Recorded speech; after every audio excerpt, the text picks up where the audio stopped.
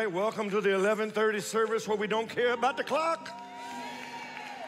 Visitors, don't be nervous. We'll have you out of here by 3 o'clock, all right? Let's stand together as we reverence the reading of His Word. Are you blessed to be in the assembly? I was joking about the 3 o'clock. I got to have some grilled chicken before then for sure. This might be your first service. This is my third, along with others. Blessed to be in a new series this morning called Pulling Down Strongholds. This will be a continuation of the teaching we've been in over the last few months. But before we get into it, as you turn to 2 Corinthians chapter 10, can we celebrate the 48 that were baptized here this past Wednesday? Amen? We are just over 3 months into the year. Here we are in the first week of April, and we've baptized this year 148 believers. So to God be the glory for what He's doing. Amen. We just give Him all the praise.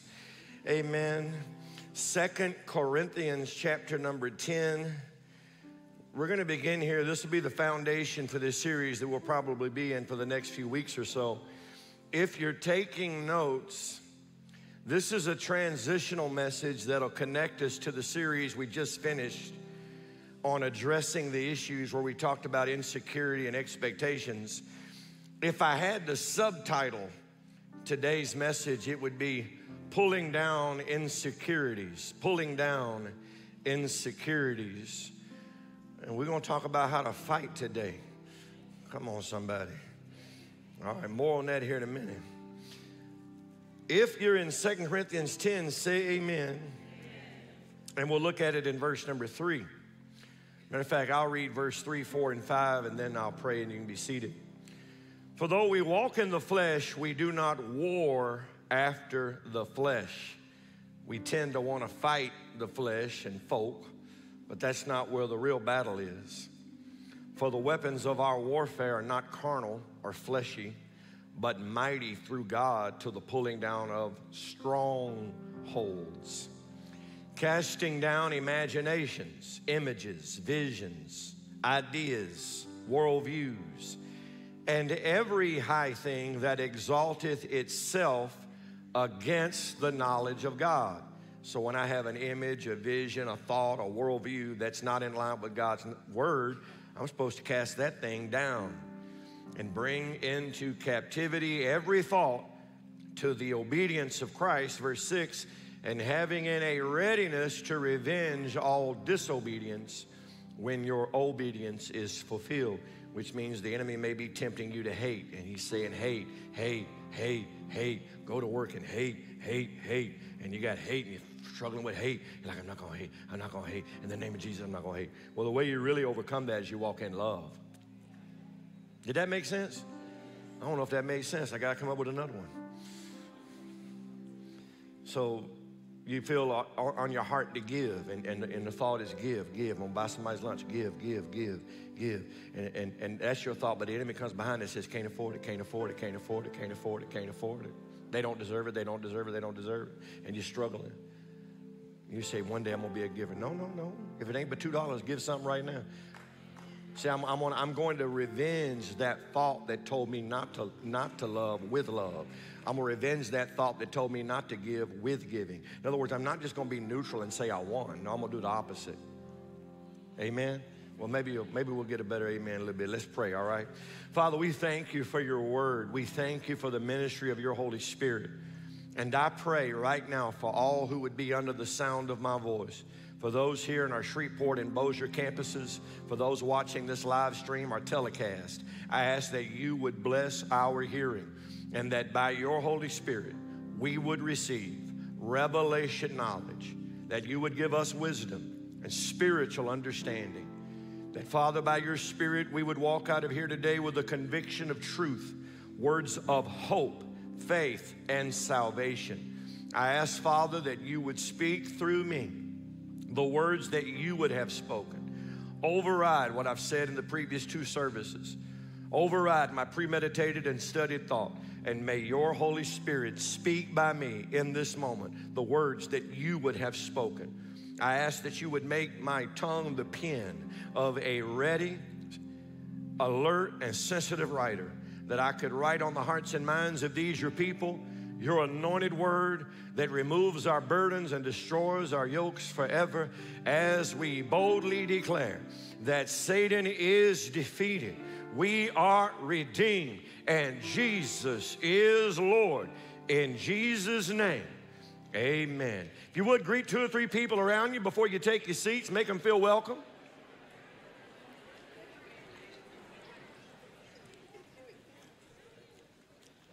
Now look at your neighbor and say, let's get into it. Now listen, y'all came to the 11:30 service. Welcome to the 11:30 service. At 8 and 9:45, I needed a little more time to really do what I wanted to do. And I couldn't do it because we had to get the folk out so y'all could come in. But would you give me an extra minute today? Huh? Come on, somebody. You came to 11:30 for a reason. I know you did. Don't worry. I can only go so long, and I got to go find me some grilled chicken. But give me a minute, all right? I want to get everything out. Today, we're going to talk about pulling down insecurities. Pulling down insecurities. Can you say that out loud? Pulling down insecurities. And today, we're going to study David. David. We're going to look at David, King David. But we're not going to start when he was king. We're going to look all the way back into while he was but a shepherd. And so we'll let David be our example, because if there's anybody in the Bible that ought to be insecure, it should be David when you consider all that he went through. And so I love looking at examples in Scripture of what I'm dealing with, because if I can look at an example in Scripture of what I'm dealing with, it makes the Word of God to me more relatable. And I realize that all of these heroes of the faith that are written in Scripture were casual individuals just like me, and they faced drama just like me. And if they can pull what they pull from the Lord, I can pull what I need to pull from the Lord. Amen? Amen. Hallelujah. So let's dig into it. First of all, I want to establish a stronghold and understand what it is, because that'll be the topic for the next few weeks.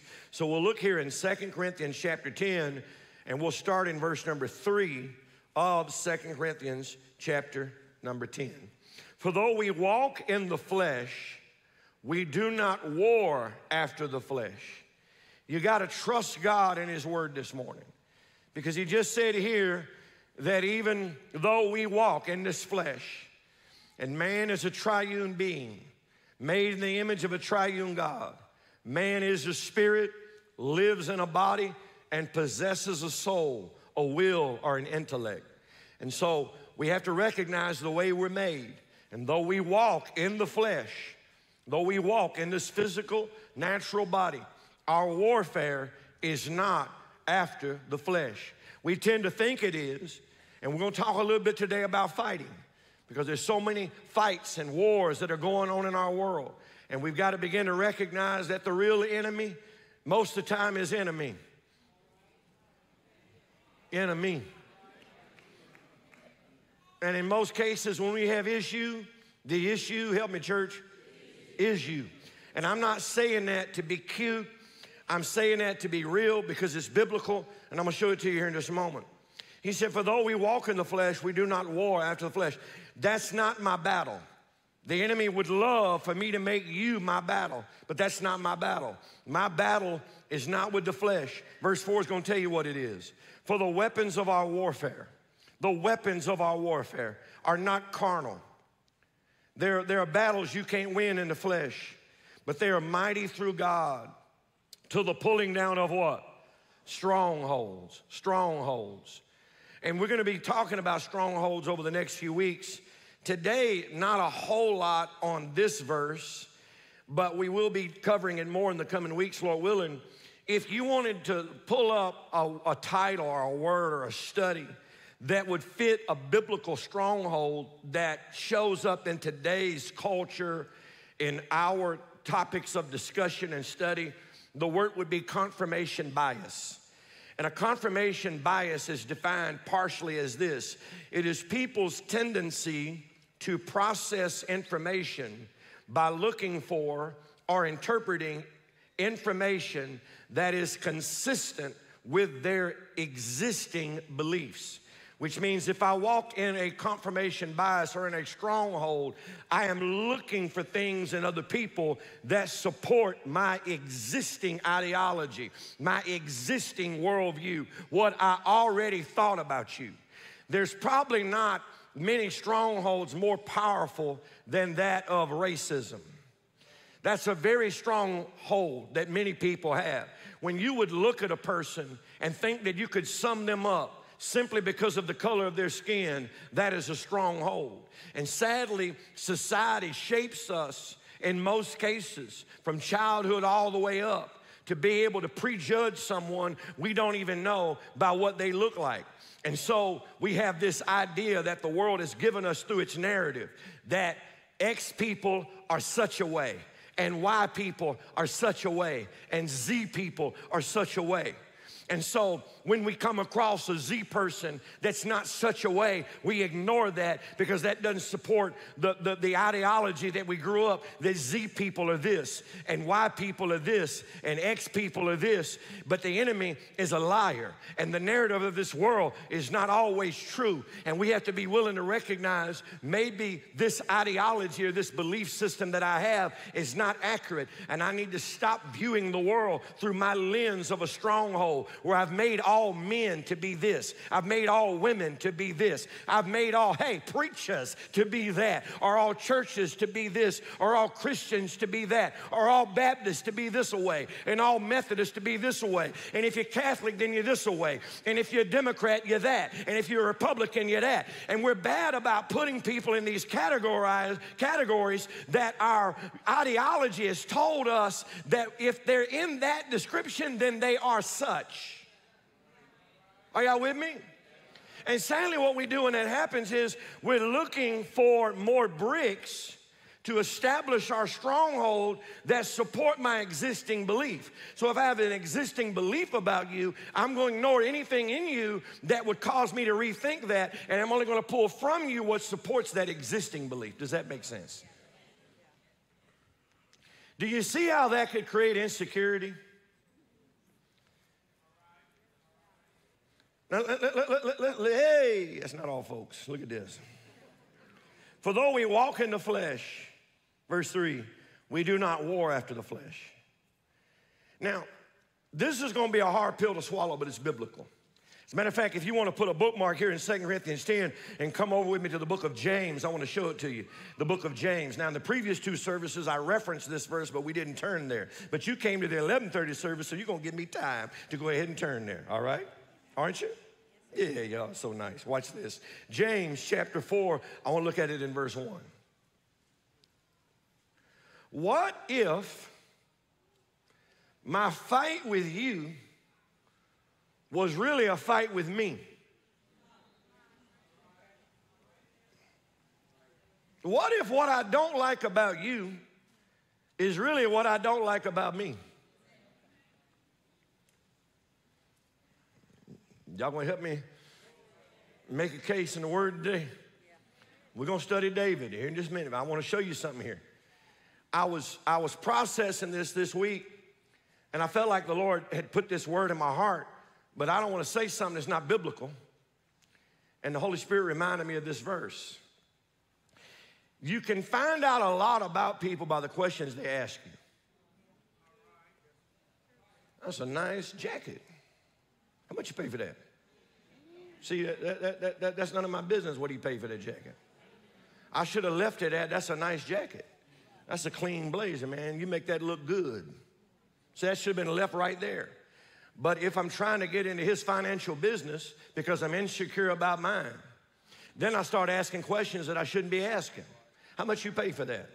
Why do we have to make it about money? Why couldn't it be about you like the jacket? How do you not know the jacket wasn't given to him? You can tell by people's questions where their security lies. Are you hearing what I'm saying to you? So watch this in James 4. We'll look at it in verse 10. Or verse 1.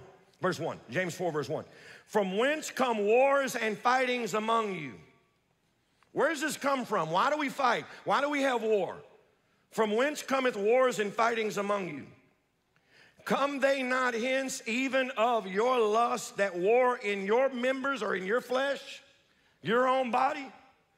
In other words, the reason for the fight and the reason for the war is something in you has prompted this. Something in you. And the reason why this is so important is because if I have a stronghold that's causing me to prejudge you, if I have a stronghold that's not allowing me to live in harmony with my community or in my church, if I've got a stronghold in my mind and the issue really is in me, I need to know that's there so that I can deal with it. And I want to show you that David, throughout his life was known for his battles. But yet this man that's known for his battles was a man that was frequently met with mocking that would have only created more insecurity in his life. This is going to all come together. Trust me, all right? Just stay with me here. So he says, from whence come wars and fightings among you? Come they not hence even of your own lust that war in your members? Now this word members is not talking about the members of the church. It's talking about members of your flesh, your body. My eyes want to see this. My ears want to hear this. My mouth wants to taste this. I want to feel this. I want to experience this. So it's dealing with the flesh of our own expectations and passions. Are y'all with me? So look at what he says in verse 2. You lust, but you have not. So then you what? You kill and desire to have, and you cannot obtain. You fight and war, guess what? Yet you have not. So you're fighting and you're combative, but you still don't have anything that you say you were fighting for. And then he goes on to say, it's because you ask not. Now, with this in mind, I want to come back to 2 Samuel chapter number 5. And so let's ask ourselves the questions that we turn there. Is the thing I don't like about you, could it be the thing I don't like about me? Could your life make me rethink me?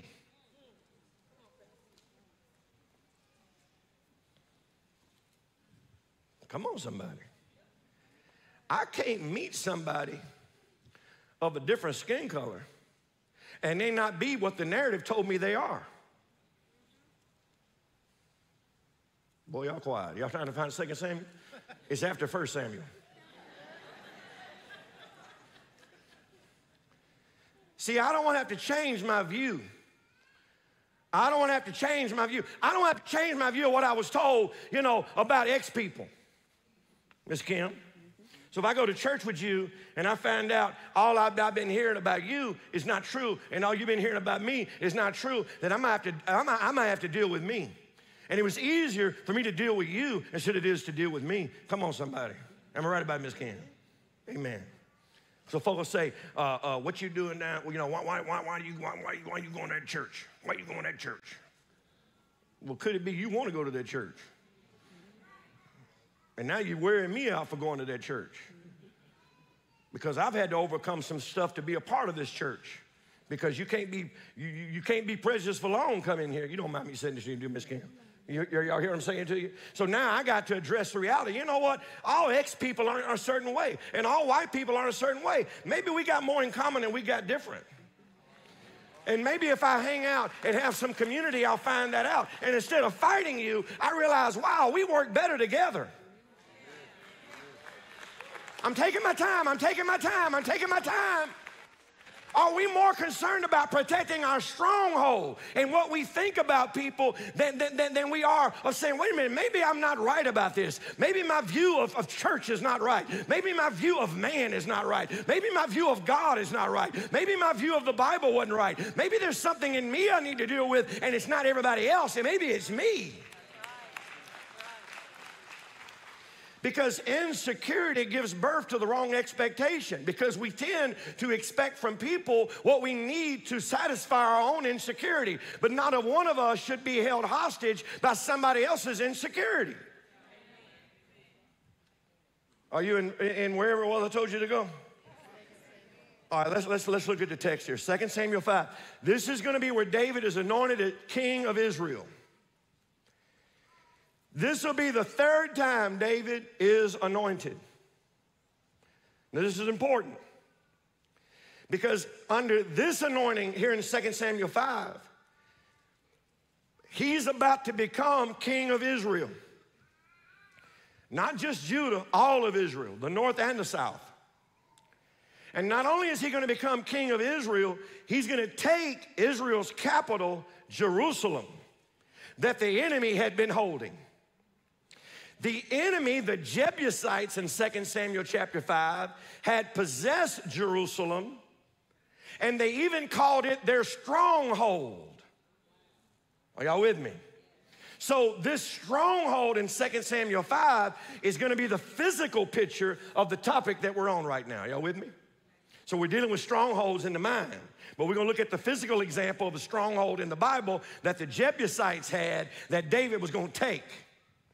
The Jebusites were not a strong people, but they held a strong place. Let me say it another way. The Jebusites were not a strong people, but they maintained a strong position. Sometimes the thing that exercises power over us is not that it has power within itself, it's that we gave it the position of power. Weak people need strong positions to exercise strength. In other words, I can have something in my mind that completely takes over my life, but yet it of itself has no power. But the reason that it has power is that I put it in the position of the control panel of my mind. It's not what other people think about you that will stop you. It's what you think about you that will stop you. There is nothing more powerful in your life than your own thought. So if I have strongholds in my mind, it does not matter how powerful they are. They can be weak, but once I put them at the steering wheel, once I put them in the control panel, now because of their position, they have power, not because they have individual power. Hate doesn't have that much power. It's when I allow it to control my mind. Fear doesn't have that much power. It's when I allow it to control my mind. It reminds me of a story I once heard a long time ago about a little boy that looked out his window and he saw other kids playing in the park and kicking the ball, and he had braces on his legs and would never go out and play. So one day his dad walked in his bedroom and he said, "Son, today we're going to church and we're going to go down to that altar and we're going to pray, and today you're going to be healed." So the little boy couldn't wait to get to church. And sure enough, at the end of the service, they went down to the altar and prayed. That day when he got home from church, the boy went out and played, went out and kicked the ball and had a good time with his friends, something he had never done before. But he still had the braces on his legs. When he came back in the house, he asked his daddy, he said, "Daddy, how come before I couldn't play like I did today?" His daddy looked back and said, "Son, it was not the braces on your legs that stopped you. It was the braces on your brain. It was those on your mind that held you back." Those are strongholds, insecurities that tell me I can't have that job. I should not apply for that college. I can't be anything else. I'll never come out of this neighborhood. I'll never be anything. I'll never have a position. It's the insecurities that keep us in bondage. And if anybody had a lot of reason to never be anything, it was David. Because from the time that he was a teenager, he was mocked.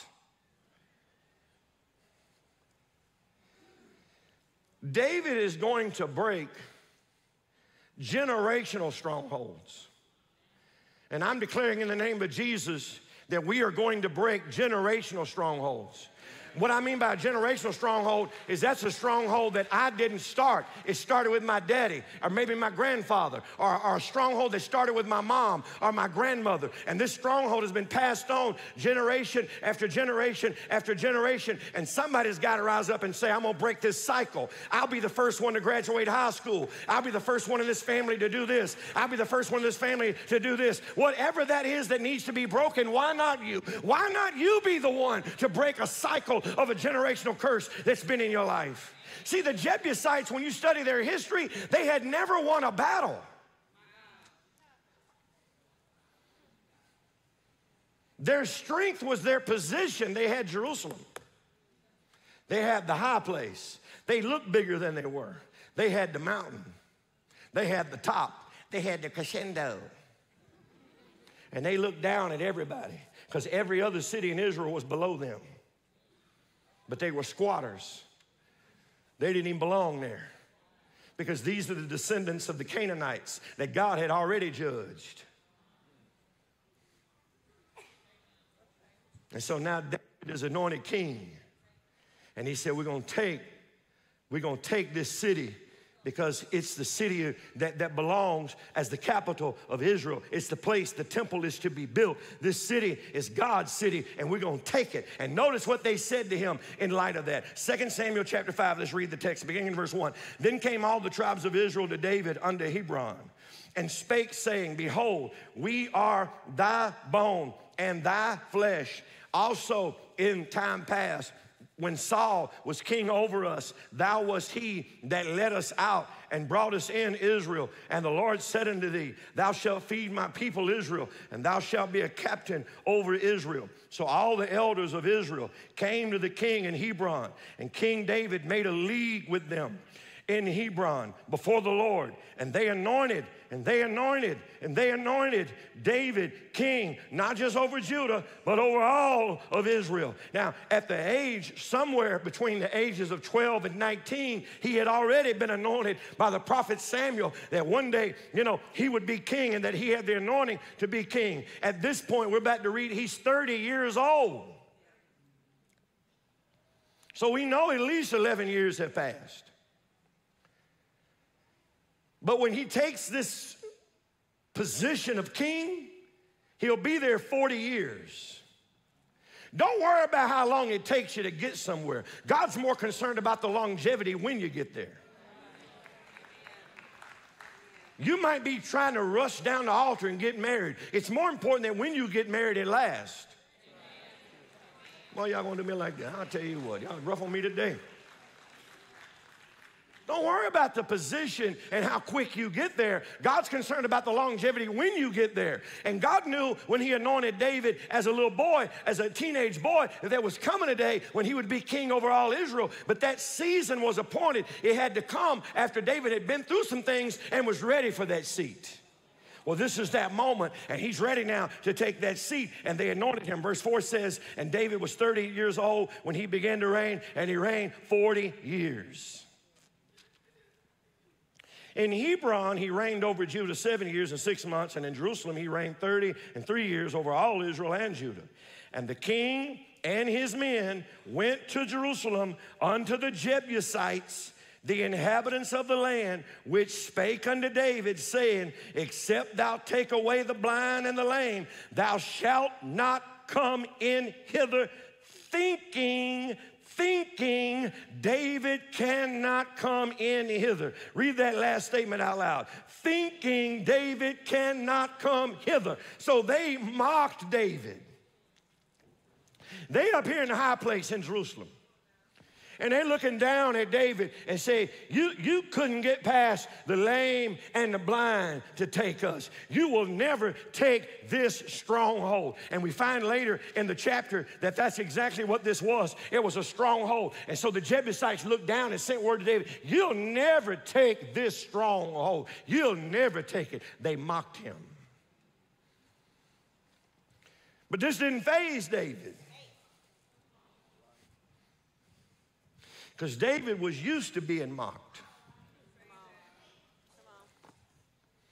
Woo! In 1 Samuel 16, God comes through Samuel. And he says, I want you to go to the house of Jesse. And I want you to anoint one of his sons to be king. So Samuel went to the house of Jesse to anoint one of his sons to be king. When he got there, Jesse had 7 boys lined up. And they were tall, strong, and good looking. And God told Samuel, don't look on their countenance. Don't worry about what they look like. Because man looks on the outward appearance, but God is looking on the heart.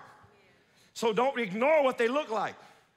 And so when Samuel went through all 7, God's Spirit said, nope, rejected, rejected, rejected, rejected, rejected. He said, wait a minute. Are you sure all your boys are here? And just said, no, I got one more boy, but he's in the back 40 out here. He's watching the sheep out back. He said, go get him. I won't sit on your sofa till you bring him to me. So David comes in as a teenage boy who had just been, you could say, mocked by his father that didn't let him come to the inauguration, not even to witness his brother be anointed by Samuel the prophet to be king. He don't even get to be there. You think about the insecurity that David could have had, that his own daddy didn't bring him in to meet the prophet to see if he might be the one. That could have done some serious damage and some scarring in David's life, where, wait a minute, my own daddy wouldn't invite me. That would lead him later in life to say things like this: when my mother and father forsook me, the Lord lifted me up. See, God took that evil that could have been used to bring about insecurity. He used it to help David and shape David. God has a way of letting our feelings get hurt while we are young.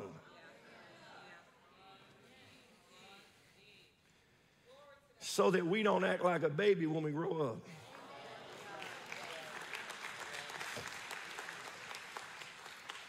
So David ends up getting anointed to be king.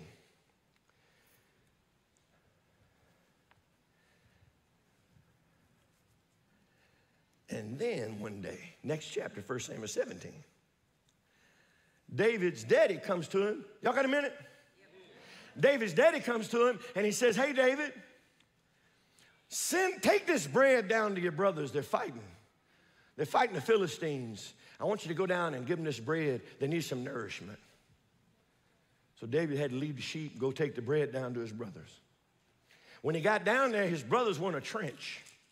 Now, if you want to make your enemy look bigger, you just get in a 3-foot trench. So they down in a trench looking up at Goliath fighting. Now, he's already 9 feet, but he looks 12 when they 3 foot down. Come on, somebody. Quit making your enemy bigger than he is. And David come walking up, and the Bible said they were hid in a trench. And they said, what are you doing down here? Oh, your heart is naughty. You're not right. Where are your sheep? Where are those little few sheep of yours? They mocked David. But wait a minute. David came down there for them. And now they're mocking David about where are your sheep? But wait a minute. Do they really have a problem with David, or do they have a problem with themselves? Because they're the ones not fighting. I want you to think about this. Why are they so angry at David?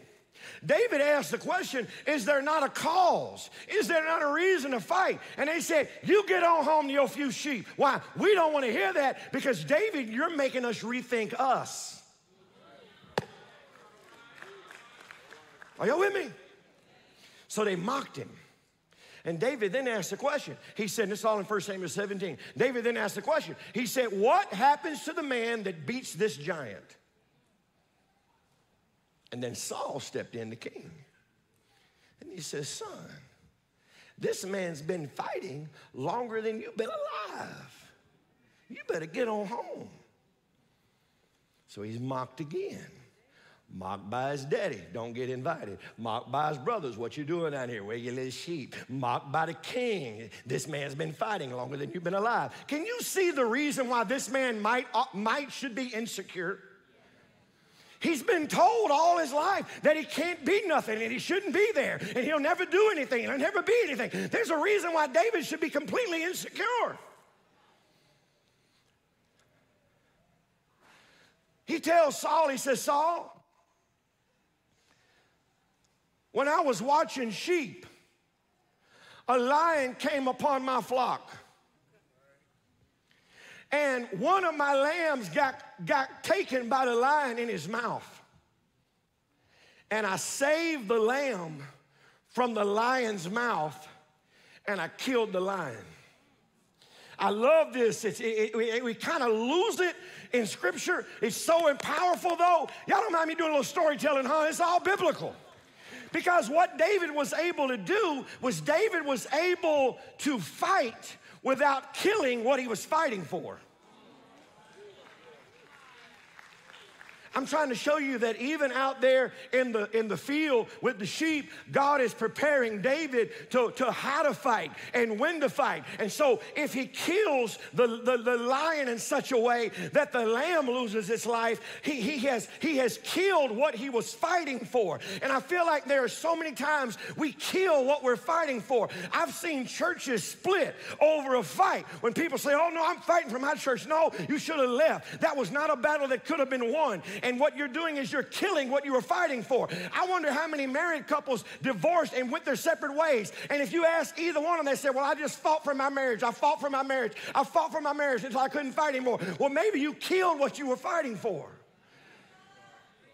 Oh, y'all want to do me like this. How many boys have been discouraged and their hearts and spirits broken by their dads? And then later you talk to the father and he said, well, I was just fighting for my son, but you killed what you were fighting for. You've got to learn how to fight and recognize what it is that you're fighting for, and don't fight the wrong enemy.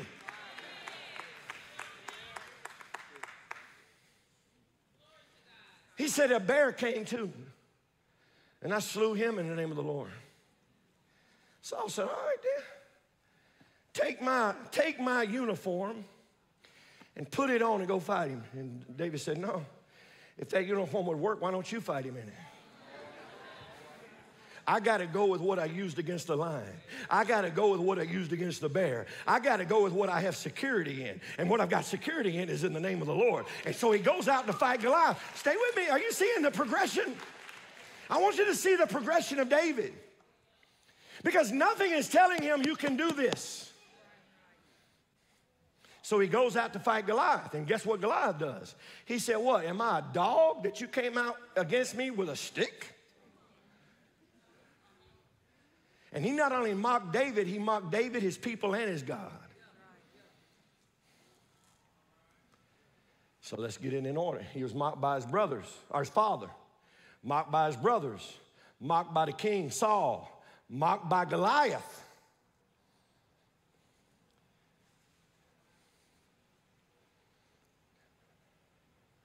So then, after he defeats Goliath, 1 Samuel 17, he comes back in, and the women and the people were all gathered after the fight. And Saul come walking in, the king. And they said, Saul hath killed his thousands. And then David walked in. And they said, David hath killed his 10,000s. Now, you think Saul wanted to hear that? No. So then in the house, we know that an evil spirit filled Saul. He had lost the anointing to be king even though he was still in the seat. God hadn't removed him from the seat yet. But in 1 Samuel 15, God said, you can't be my king because you listen to people instead of me. And that's when in the next chapter he anointed David to be king. David knows he has the anointing to be king, but he's not in the seat yet. Saul is. Come on now. Saul is in the seat, but he don't have the anointing to be there. And anytime you're in a seat you're not anointed to be in, it'll drive you crazy. Because Saul went nuts. So when David came in the door, Saul grabs his javelin and he throws it at David. But who is he really fighting? Does he really dislike David that much? Or is he upset that he only killed thousands and David killed 10,000s? That demon really is right here. But guess what David didn't do? He didn't reach back in his bag and grab another rock. You got to know when to fight and know when to dodge a fight. This fight ain't worth having. Even though Saul tried to kill David, if David retaliates and kills the king, he could be executed. This ain't the way to do this. So David in humility says, I know what I got to do. I got to fight that demon in you, Saul. So he breaks out his harp and he begins to praise. Come on, somebody. And the Bible said the evil spirit left Saul. But David never fought him. As a matter of fact, at one point, when Saul was trying to kill David, David was hid in a cave. And Saul went in that cave, the Bible said, to relieve himself. He must have been carrying too much. And while he was relieving himself, David came in behind him, grabbed his robe, and took his knife and got a piece of it off. Later, he came to Saul and asked forgiveness and said, forgive me that I touched you, because God's word says, touch not my anointed. And even though Saul had lost the anointing, he was still in the seat. And as long as he was in the seat, David was supposed to respect and honor that seat. And David said, I have disrespected and honored that seat when he showed Saul the cloth, letting him know I could have already killed you, but I didn't. Why? Because even though he was anointed to take the seat, Saul was already in the seat, and the anointing can't fight the anointing. Because a house divided will fall. David knows when to fight. He knows when not to fight. By the time we get to 2 Samuel 5, Saul has taken his own life. He fell on a sword. Saul's not in the equation anymore. It's David's time. And so David says, we got to take Jerusalem, the stronghold of the Jebusites. But when he gets there, they mock him.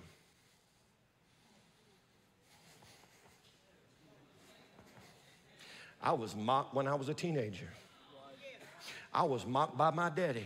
I was mocked by my brothers. I was mocked by King. I was mocked by Goliath, but I still am who I am. Are you seeing what I'm saying to you? He didn't let the mocking bring about an insecurity. He was able to reach deep within himself and recognize where the true demons were, and he defeated the inner demons, which allowed him to defeat his external enemies, because he defeated his internal enemies first. David had every reason to be insecure, but he's not.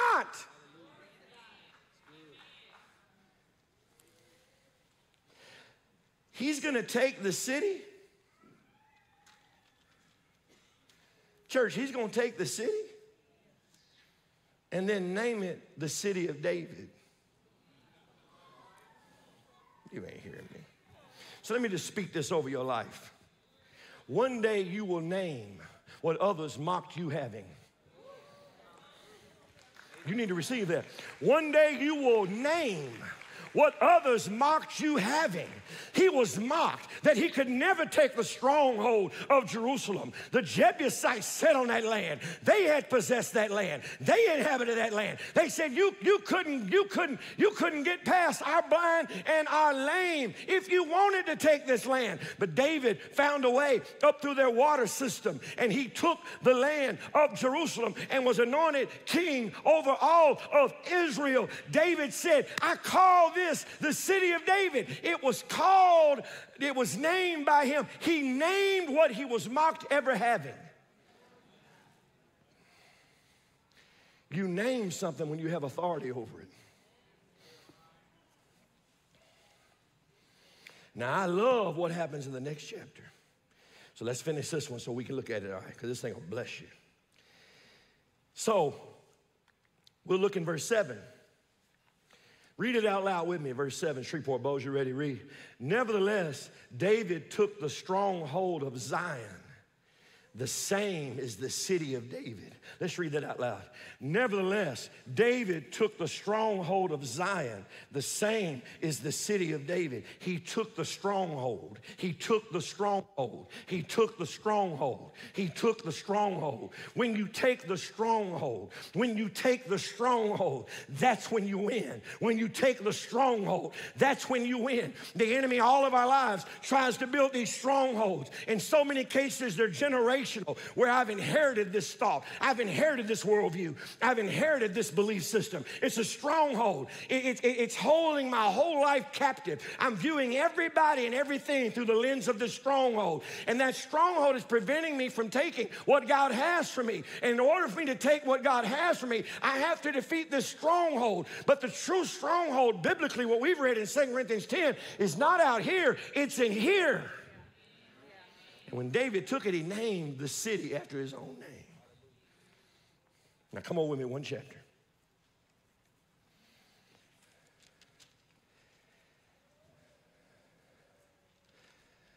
Nothing has power until it controls your thought life.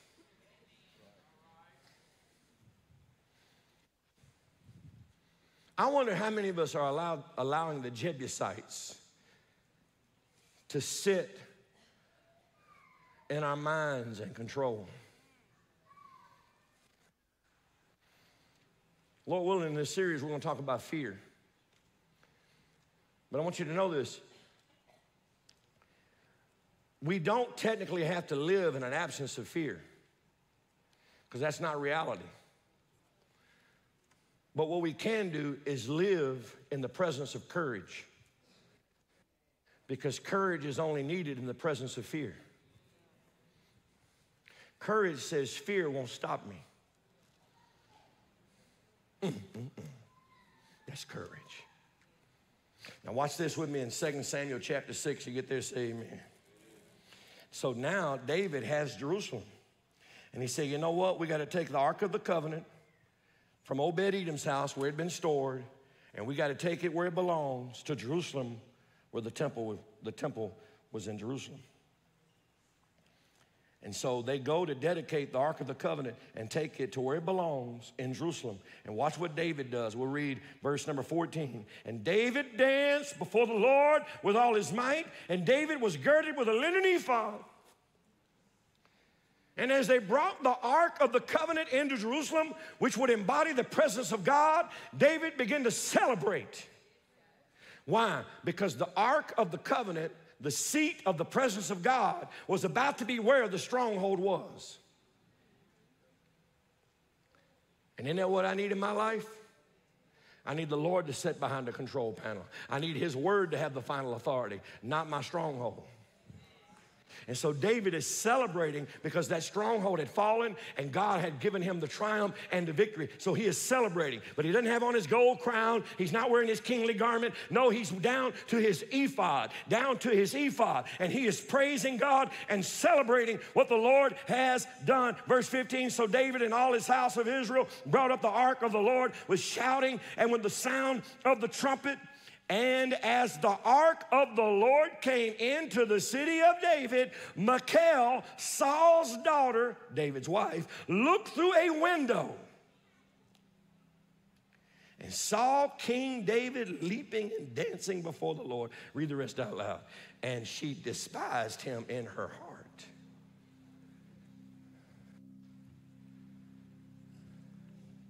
She looked through a window. There's David down there celebrating Jesus. And she had a despise. And the Bible says that when David came home, verse 20, then David returned to bless his household, and Michal, the daughter of Saul, came out to meet David. And she said, how glorious was the king of Israel today, who uncovered himself today in the eyes of the handmaids and servants, as one of his vain fellows shamelessly uncovered himself. She mocked him. She said, the only reason you're praising the Lord is for the maidservants. The only reason you're praising the Lord is because of all your vain fellow servants. Let me say it to you another way. She just does all that to be seen. She ought to stop singing so loud. He ought to put his hands down. You say, who says that? I said that. I was at an inter-fellowship, an interdenominational fellowship, right after I got saved. And I was standing next to a girl in an inter-fellowship of many churches, and she threw her hands up. And I was right next to her. And I was like, she ought to put her hands down, drawing all this attention. It was because the church I went to, you didn't raise your hands. It wasn't that I disliked her. It was that she exposed a freedom I didn't have. It didn't hit me till one day I'm watching Emmitt Smith break the rushing record and score touchdowns, who was my favorite player back in the day, number 22. And I'm jumping around my mother's living room, Brother Jefferson. And the Holy Spirit said, you'll do this for Emmitt Smith. And immediately I thought back to the girl that was praising Jesus that I accused of just doing that to be seen. And I said, not again. There ain't no rock crying out in my place. If I can shout for Emmitt Smith, I can shout for Jesus. Hey! So Michal came and said, David, you do all this to be seen? You got to see David's response. See, there has to come a time in our life when our actions are not manipulated, by others mocking. Because just because you've reached the pinnacle of your life won't stop folk from mocking you. Because you would think at this point David would be sitting on his throne and say, finally, whoo, finally, long journey here. Mocked by my daddy, mocked by my brothers, mocked by the king, mocked by my enemy, mocked by my other enemy. Whew, finally, them days are over. Nope. He came home one day and his wife said, I can't believe you're going to go out there with your linen ephod and shamelessly praise the Lord. You got to see what David said, and we'll be done here in a minute. We'll go eat that grilled chicken I was talking about. And David said unto Michal, verse 21,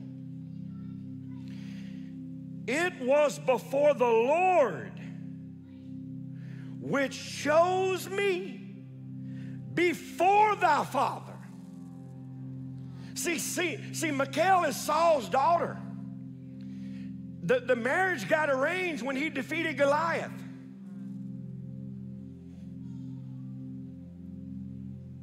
And she might have had this thought. You wouldn't have been nowhere were it not for my daddy. My daddy gave you me. My daddy gave you this kingdom. My daddy put you in this house. But look what David doing. He said, look, I need you to know the Lord chose me. Look at the wording. He said, the Lord, I did this before the Lord, which chose me before thy father. Before what I knew what it was like to eat bread at a king's table. Before what I knew what it was like to wear a fresh set of clothes every day. Because you may remember when David first came in the house, he didn't even have a set of clothes. When David was invited to Saul's house through his friend Jonathan, he didn't even have a clean set of clothes. And Jonathan went in his closet, this is all in the Bible, and he brought him some clothes. He brought him some clothes. Hey, I know y'all ready to go. I'll be done in a minute. He brought him, glory to God, there's a word in this. Jonathan is the son of the king. Jonathan is the heir of the throne. David ain't ever worn nothing nice. And Jonathan brought him his garment out of his own closet. And when David put it on, the Bible said, Lord, help me, Jesus. Help me, Lord. It fit.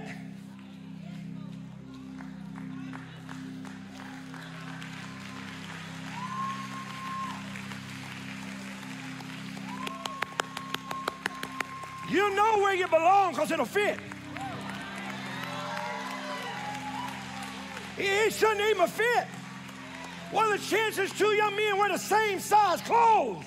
It fit. Being in the kingdom fit. Ooh, glory to God. Ain't never worn nothing like this, but it fit.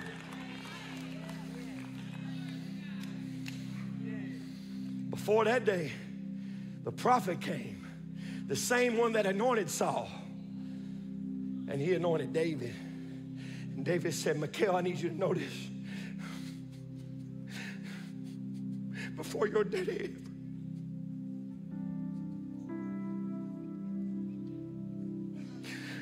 before your daddy called me, he called me.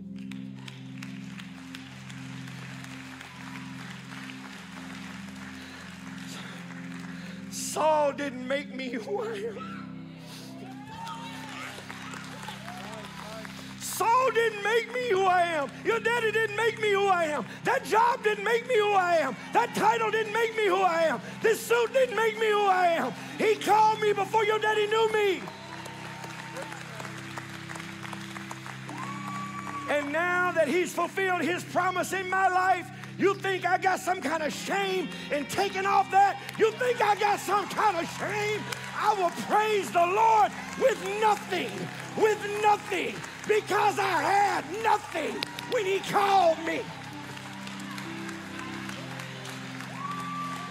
I was in the back watching sheep. I missed the inauguration. I wasn't even supposed to be here.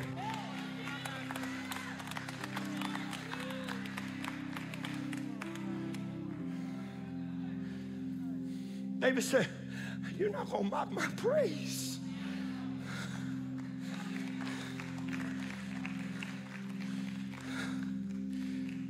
Where's my handkerchief at? I don't need the suit. I need my rag.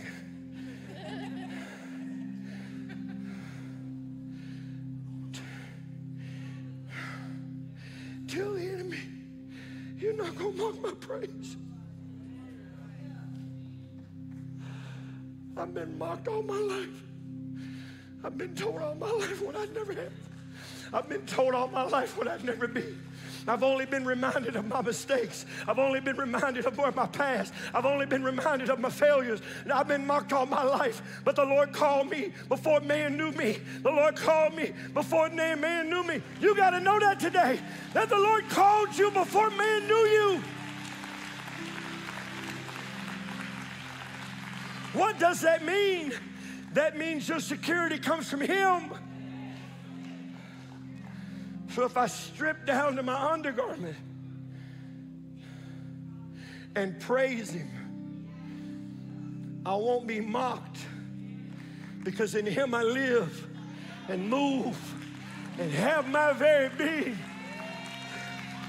If my praise bothers you, there must be something wrong with you, but I ain't gonna let it be what's wrong with me.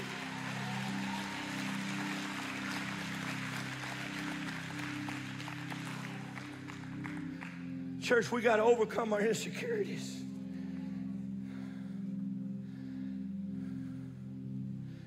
Who told you not to apply for that job? Who told you you couldn't apply for that scholarship?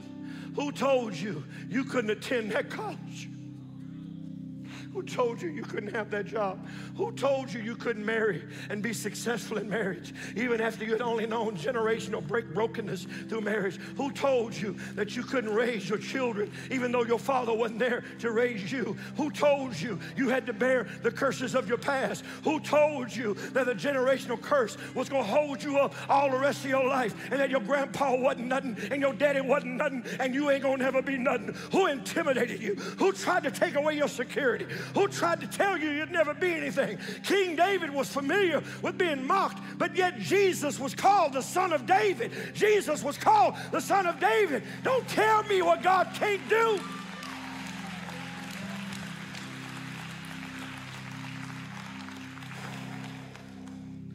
Let's pray this morning. Every head bowed, all eyes closed. Let's pray.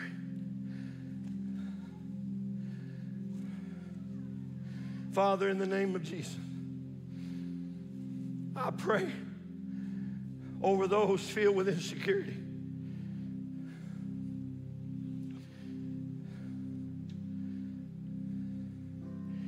With every head bowed, would you just before the Lord in your heart acknowledge your insecurity? Low self-esteem.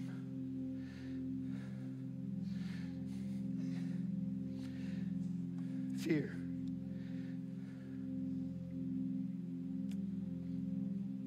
Let the weak say I'm strong.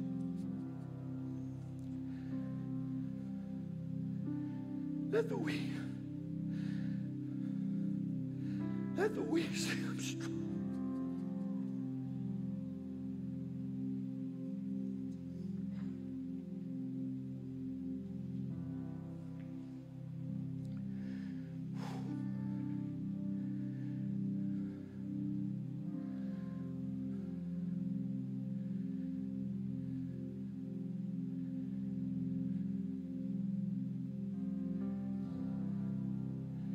Jebusites mocked David. They said, you'll never take this stronghold.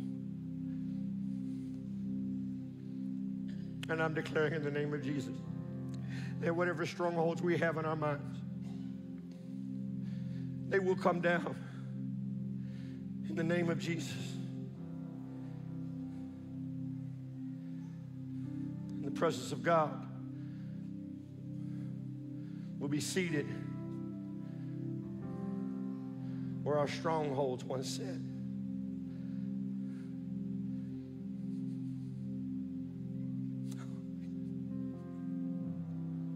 Don't let fear talk you out of your future. Don't Don't let insecurity cause you to miss what God has for you.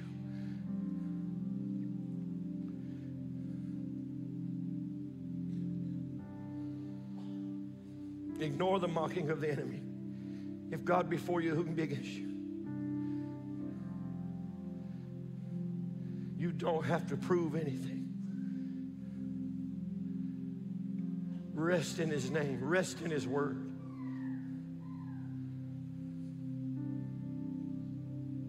He loves you.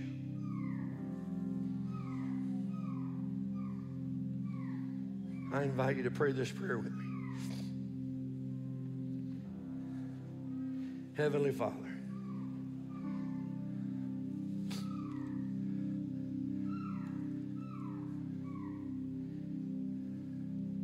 I acknowledge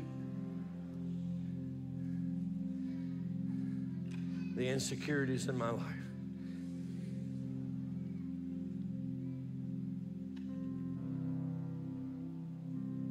And I ask, in the name of Jesus, that you would pull down every stronghold. Strongholds from my history. Things in my past.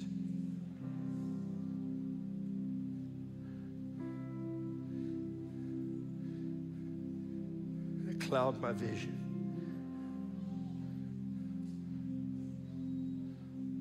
Of what you're wanting to do in my life right now. And the plans you have for my future.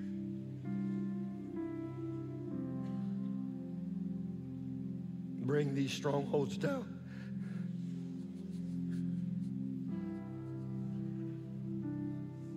Be Lord of my life. Mind, body, and spirit.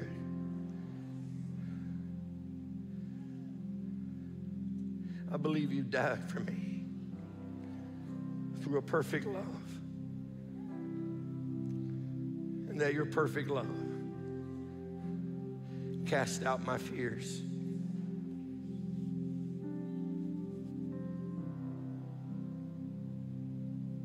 I believe you raised Jesus from the dead.